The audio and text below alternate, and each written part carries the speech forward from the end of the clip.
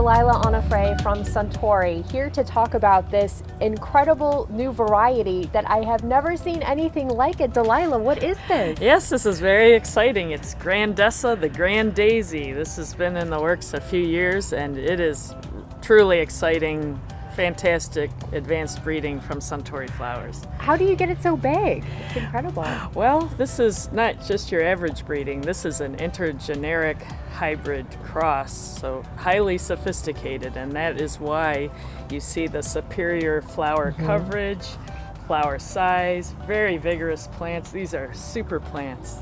Yes, absolutely. So what can we expect from Grandessa in the garden? Well, this is positioned to be for early spring through spring. So when winter's over and it's starting to get a little warmer out and you're itching to get planting, you're not going to find anything else with this kind of impact. I mean, just look at, it's like grab and go for the patio.